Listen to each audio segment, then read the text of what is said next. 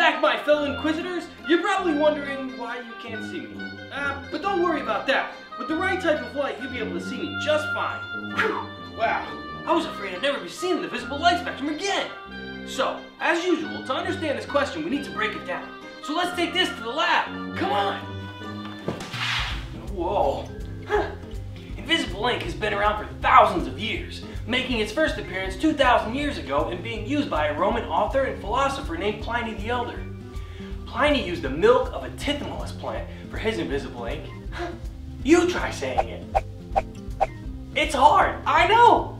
In the following centuries, invisible ink was mainly used for espionage during war. It was used by George Washington during the Revolutionary War, World War I, World War II, and even the Cold War. But I'm not sure that's over. You can't see the writing on the wall. Even more interestingly though, the technologies of invisible ink have advanced greatly. I mean, look at this pen. I wrote a message on this board and you can't even tell. But even cooler, the CIA released the ingredients of the ink that they used.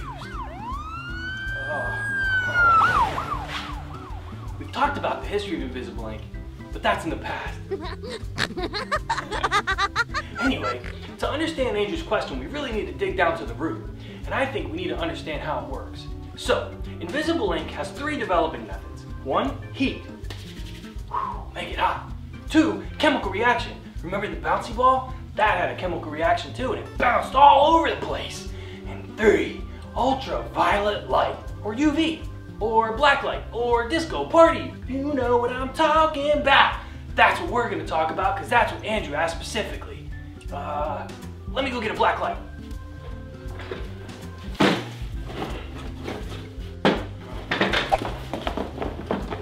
Ha! A black light bulb. What you see glowing when you turn on a black light bulb are phosphors. And phosphors are basically any substance that reacts to the radiation by emitting light. Radiation? Ah! Don't worry, the radiation from a black light is way less than the sun when you're suntanning.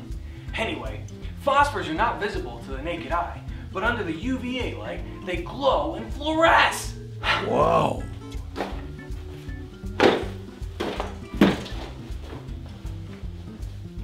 There are other inks that work under a black light, but invariantly. Take sunscreen for instance.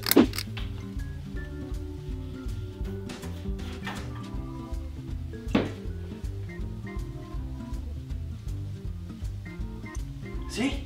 Instead of shining and fluorescing, it absorbs all the light. That's so cool! Anyway, thanks Andrew for this awesome question. This was by far the most fun to research and do. Look at all the stuff I got to play with. If you want your question answered in the next video, leave a comment below and it could be you. Who knows? And remember, question everything.